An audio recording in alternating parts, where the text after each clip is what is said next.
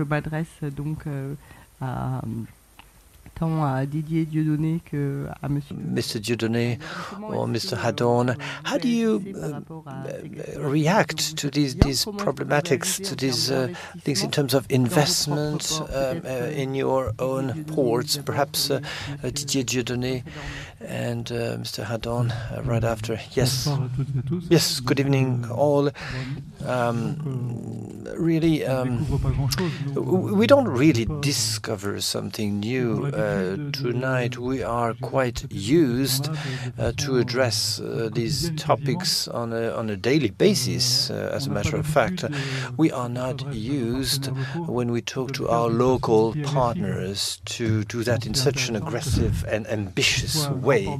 It would be it's interesting that it's a large deep sea port that does it, and we are perhaps too small and perhaps we should we tend to not use such direct words, direct wording, and it's quite interesting that it's a large deep sea port who comes to us and presents things on a local scale. In terms of investment, yes, indeed, we can hear the magnitude of the investments. How do you build your investments? How do you construct your investment plans for the future? Well, indeed, we are very well in a consistent problematics with what we just saw on a scale, the scale of our inland ports.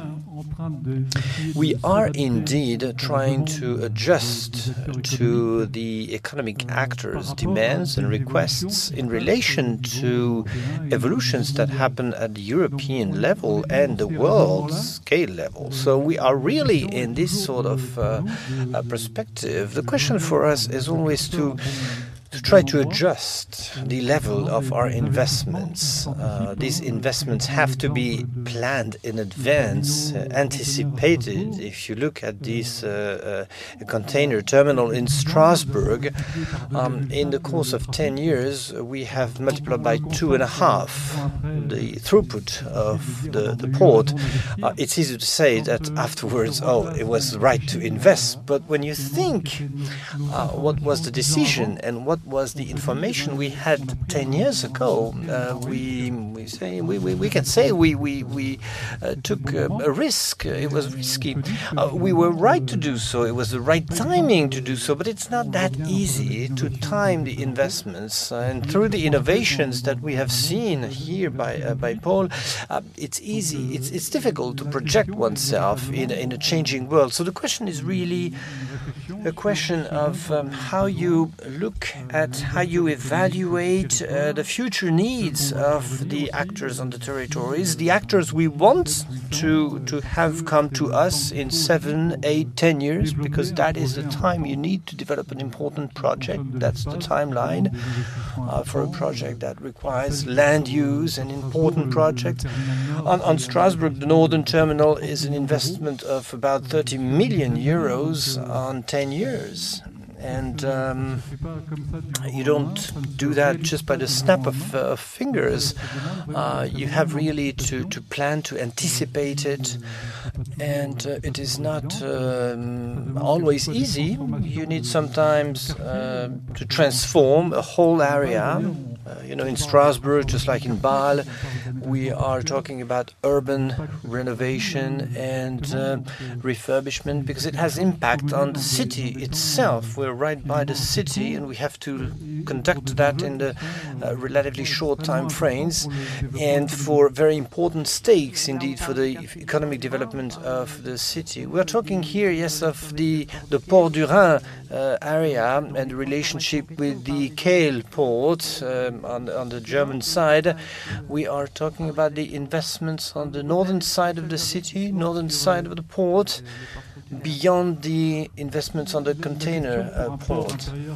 Well, the question for an inland port such as Strasbourg is to really question the future needs of the economic actors of the territories for the years to come. So you really have to review and to address the whole structure of the port organization, and it's very much linked with the development of the city. You cannot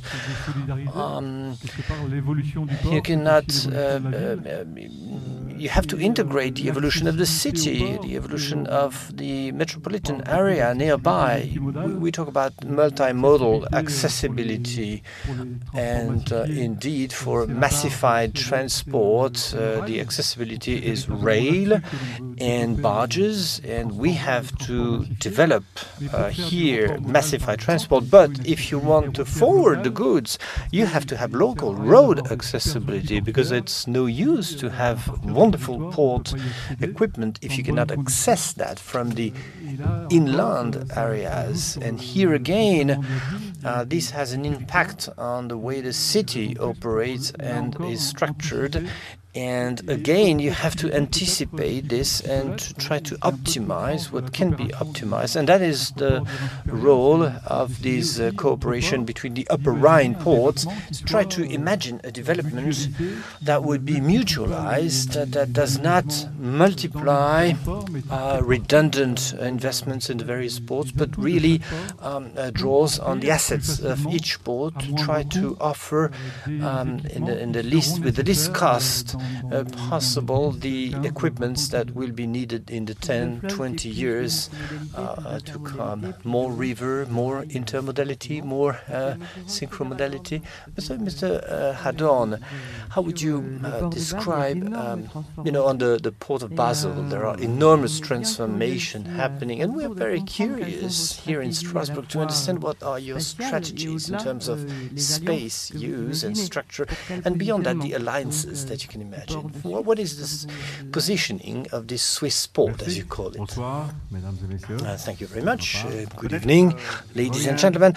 Perhaps let me be back to this image of these large ships of 24,000 TEUs, as Paul, you described. First of all, it's a question of communication. If you start to conceive and to draw these images and to try to present these images to the politics, the first time they won't follow you, they won't accept it. It's a little bit of a difficult thing to apprehend for them. We have worked on communication for the last 2-3 years. We have visited twice the port of Rotterdam, once with our board, and the other time with some representatives of the canton of Basel and Basel Inland, Basel Campagne, and the second time with the Transport Committee of the National Assembly in Bern. In order to be able to have a direct communication with the politics, you have to look at these 40,000 deployments of the port of Rotterdam, but it could be Antwerpen as well, to realize that the situation, the supply of goods in a globalized world, what that is all about. And that is not the choice if you want globalization or not. It's a question of how you control it, how you master it, how you ride with it. It's in order to accept it and to how would you say, to accept it in a sustainable way. Well, what I mean is that to start to think about it and to address it. How will we tackle these future developments along this Rhine corridor? The Rhine corridor will stay and will be the most important goods flow corridor in Europe for a question of population density. Yes, of course, because you have the core of Europe, the banana, this European banana that is there in the midst of Europe, on the European continent. How do you tackle this. And that's the second part of the thinking. It is clear that you need a multimodal strategy to be able to tackle this, so that you have the best potential with the least investment. If you look at the needed investment on the rail side, it's necessary, of course, but you will reach a price per kilometer that will be too expensive. So you have to have a trade-off here, and you have to look at the trends of automation on road transport, as Mr. Ham said, described. It will come probably faster as one might think, because if you look at the private cars, with the automation of private cars, there are this is progressing at a very fast speed. But let me be back to this multimodal strategy. For these inland ports that have interconnection potentials, it is very important to develop these areas that have a multimodalities, potentialities. Now, if you invest for, say, a local servicing, and not quite local servicing, but on European levels, you need platforms that have really the capacity to concentrate and to exchange large good flows with all possible modalities. And it's the same in Basel. There are lots of expectations and uses. An urban area, of course, which is very important. 60 years ago, the port was all alone by itself, and there was nothing around it. There was no urban zone nearby.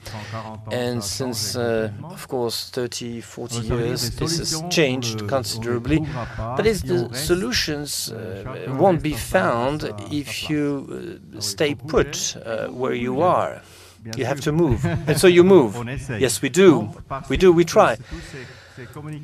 Because of all this communication with the politics, we realize that you have to have a discourse, a stance, a position which you can explain, and it has to be up to the logistics needs and sustainable transport systems and urban developments. And for 2-3 years we have been communicating with the politics, saying that we have to find ways to develop this multimodal logistics platform, and thankfully between Germany and Swiss we have found some land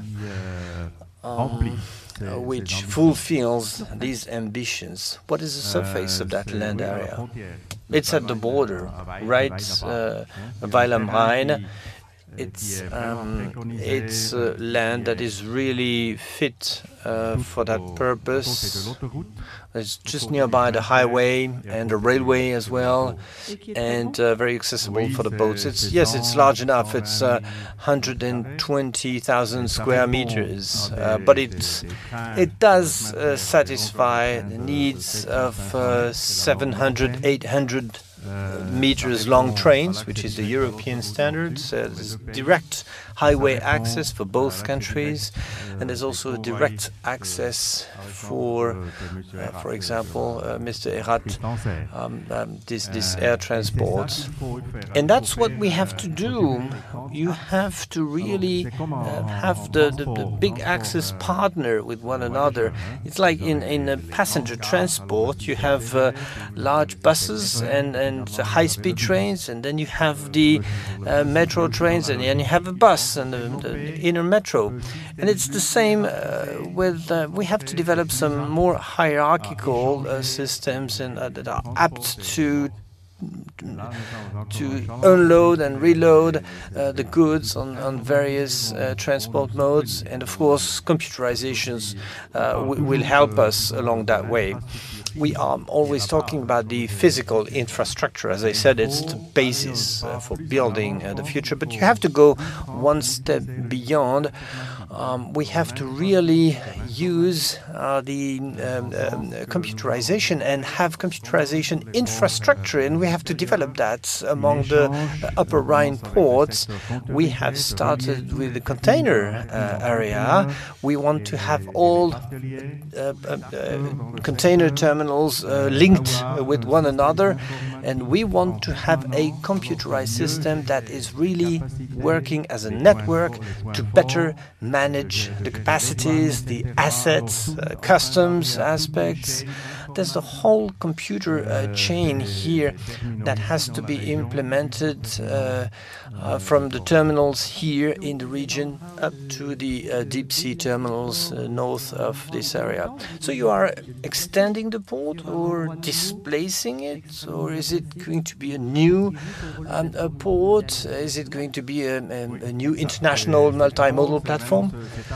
Yes, that's exactly that.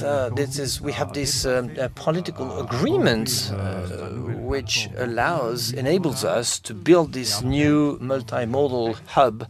And once we will have done that, we will free some land for the development of the city, urban development. Urban development, which is included in is it already planned? Yes, it's a dry land project, as we call it, for the city of Weil am Rhein on the German side and Huningue on the French side. And they're both partners in this project. With the construction of an island, is that part of that project, Rhineland? Yes, indeed.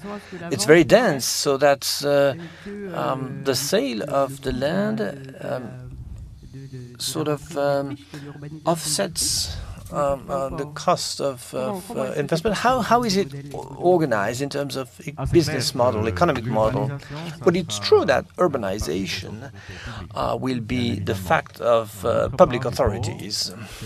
On our side, the port side, we will develop the logistics platform. It's very clear that we want to separate both functions here. What is very important, I think, is to have the possibility is to structure on in time these investments. In politics, you have always expectations for the next 4-5 years that you are going to be re-elected. So that's the politics cycle, and so they want to have something done in 5 years, which is not doable in a re-urbanization project, and that's our challenge. Well, indeed, yes, we can see that it's a multifaceted project because IBA, the port projects are linked one to another, and with the alliance with the other Rhine ports, what are you thinking about? What are you projecting? What is the purpose of this alliance? I think we're going stepwise, Mr. Dieudonné. We're starting with a computerized information exchange system with all our partners. That's the Rhine port community with Mulhouse, Basel, and the Weil am Rhein port. We start with a pilot application this year, and we will continue step by step. We will progress along the Rhine in the direction of the north, Ludwigshafen, Strasbourg, Mannheim, to really have this computerized platform in terms of river transport. What will it be used then? Is it just to mutualize information or to have some real-time management? Both. But perhaps my colleagues would know more about this project. If you want to add something, yes? Yes.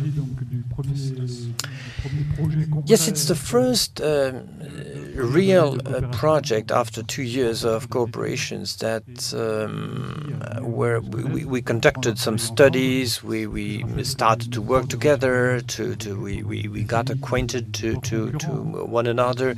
We were competitors, and it was a wrong sort of competition. So it was better to partner, and that's what we decided. And this first project was really a networking of our activities. When you think about networks, you think computerized networks, because it's easier to do.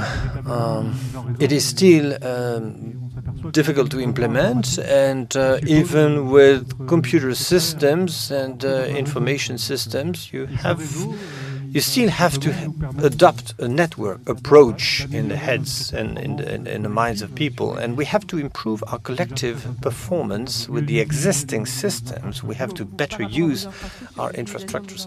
In relation to your infrastructures, you mean? Yes, exactly. That's the goal, is to optimize the processing, the processes that we have in terms of unloading, loading on the upper Rhine ports. Today, when we have barges coming from Rotterdam or Anvers, they would call in the various ports at the rhythm of the river navigation, with the inexactitudes in transit times and the little difficulties that you have on such a river. You have to optimize this organization so that each port can optimize by itself these infrastructures. Just by exchanging information on when the boats are coming, when are the goods coming to the port, when they are ready, and by adjusting on a constant and instantaneous basis to really build some consistency in a system that is geared towards optimization. We are not in the rat race, as Mr. Ham would describe. We are part of it, and I think it's interesting, and that's what we want to do. We want to be part of it by optimizing our infrastructures, and that's important public investments also. And so it's also the guarantee that we use efficiently the land that is put at our disposal, so that each port has its role to play and is playing its role indeed. Mr. Erat, you have sites in 3 areas in France. What is the point for you to be here in France, in Strasbourg? In fact, here in Strasbourg on the Rhine, it's one of the ports with Basel and Mulhouse. You have the distance, the land distance, which is very long from the sea, and so river transport can really bring a competitivity to the global transport chain. So on such ports, when you look from Anvers, it's a competitive factor which is key to us. However, I would say, and I'll be in sync with Paul Ham here, you have on a permanent basis to adjust to evolutions, to a maritime ports evolutions. There's Rotterdam, there's Anvers. There is sort of a competition between these ports. From a month to the next, you have to adjust to their variations of throughput.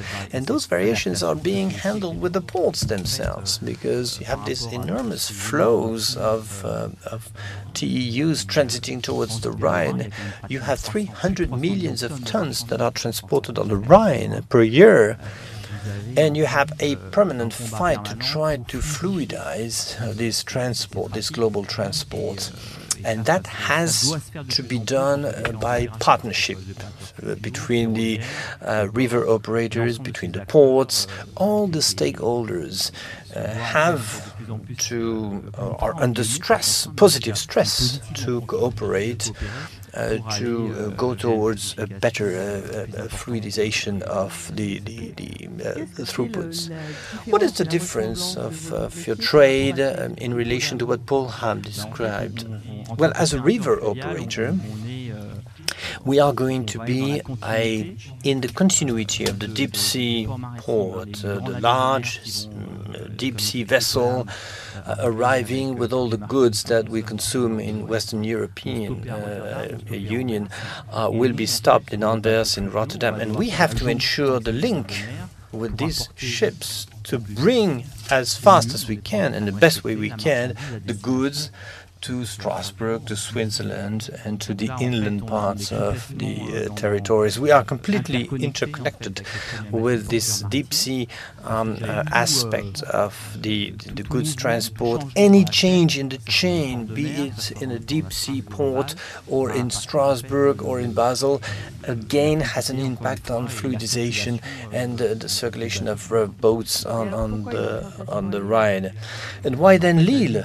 Well, in fact, in Lille you have some river infrastructure. You have the Lys, which is flowing north, and you have a direct connection towards Anvers and Rotterdam. So you have the same perspective, the same opportunities from Lille, exactly the same, and you can bring the goods on our ships, be it export or import, between the inland part of the territory and the deep sea ports.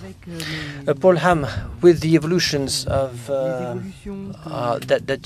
you feel on this region, would you be interested in having a site in one of the upper Rhine ports? We have clear interests in, for example, also here in Strasbourg. Mr. Dieudonné, he knows that, and I think for the Upper Rhine, it's very important that besides, of course, the investment in infrastructure by the public government, you also need to have the private companies to come in and to invest here in all kind of facilities, and you cannot do it as a public body on your own. So what I think would be helpful here in this area is that the public government is taking care of the let's say facilitates in areas, but in the end the private companies must come here to invest in port facilities, let's say, for example, in container terminals, but also in warehouses adjacent to it. And if you want to go there, then you do not want to have the problem with, for example, noise in reduction. So you need an area where you can expand and where you can do your business 24 hours, 7 days a week. And therefore you need a good infrastructure, and that is for the public, and the private companies come here to invest in those kind of facilities. In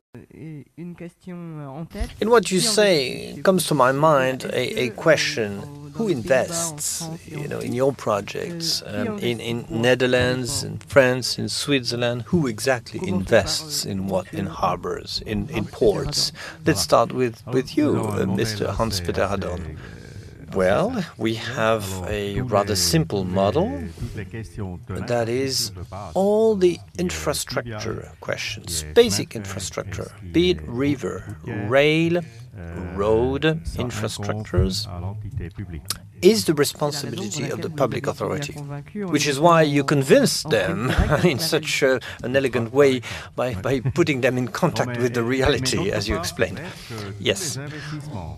But it's also clear that all investments in terms of suprastructures, that is, stores, silos, terminals, cranes, that is always the part of private companies investing. So you have to have a clear separation of tasks, but it's also very important that we adjust as best as we can in terms of investment capacities. If you take the other example, if the public authority, public body should invest, should bear all the investments, it would reduce the development potential of the site. That's the reason why we chose this model, this distribution of tasks between the public and private, and we are already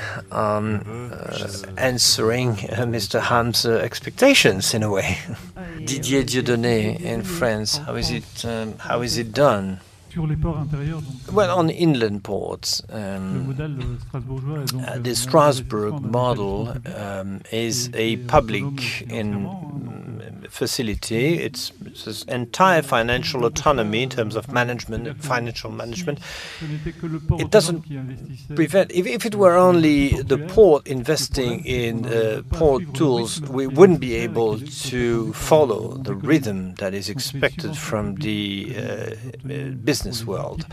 So we have subsidies for the large tools, for the large infrastructure, and it's more a boost of the investment than a condition to invest. It's coming as a help, but clearly the port wouldn't be able to cope with the needed developments. So in terms of large ports, equipment and infrastructure, we have public subsidies that come in and help us cope with the rhythm of the needed investments. And investments, for example, in cranes, container cranes, have shown that the rhythm was good indeed. We are not having overcapacities. We are coping with the demand. We are trying to anticipate it, but we have traffic increase, and so we are in sync. We think we have the right timing and the right investment level from the Port Authority, and with the help of public subsidies on this big infrastructure and equipment. And that, of course, has an impact on the price of road transport. You know, when a company wants to transport a container from Strasbourg to Rotterdam, that company has the choice to do it by road at a given price, and we have to compete with that.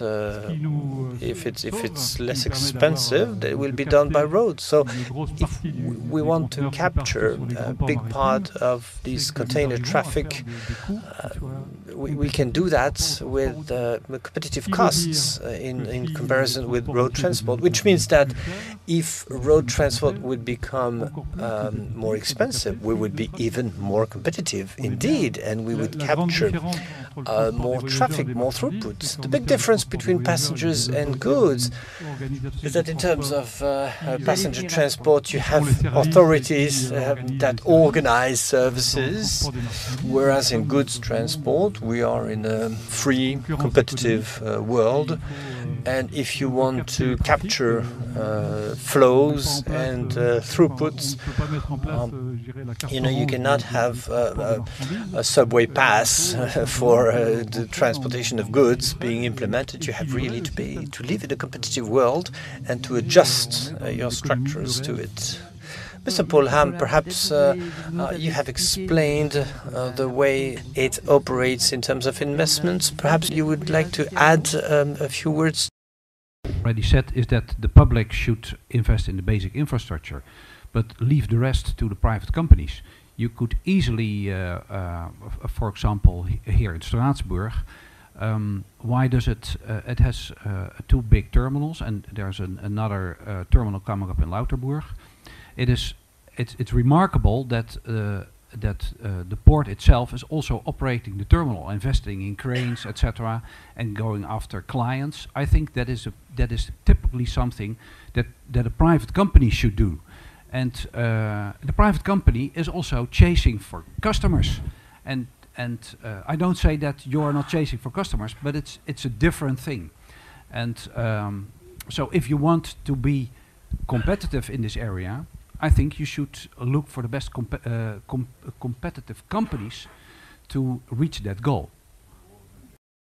Yes, in Netherlands, correct me if I'm wrong. Yes. In Netherlands, also there are very important subsidies for infrastructure, so that the private world can then manage and operate the infrastructure. I think in the transport world today, the big difficulty we're having in managing these adjustments, these very quick evolutions of flows of goods transport. So the transport company is having to cope with enormous risks, with flows it doesn't control, because without going into too much detail, these flows, as I said, could move from one port to another very quickly. You have to be very reactive. You have sometimes to compensate or to find the best ways to balance imports and exports so that the ships are full, always full. So that's a risk the shipper is taking. And for the competitivity of a region, you have to have infrastructures that enable the unloading and loading on alternate transport modes. Can be financed, I think, by the public entities. Because if here in Strasbourg we have half of containers going through alternate transport means, that is because we had investments that were done that later enable us to exploit the best transport modes. I think it's a win-win situation if even if the subsidies can be direct or indirect, but the infrastructure has to be strong enough that it enables later some competitive transport organizations.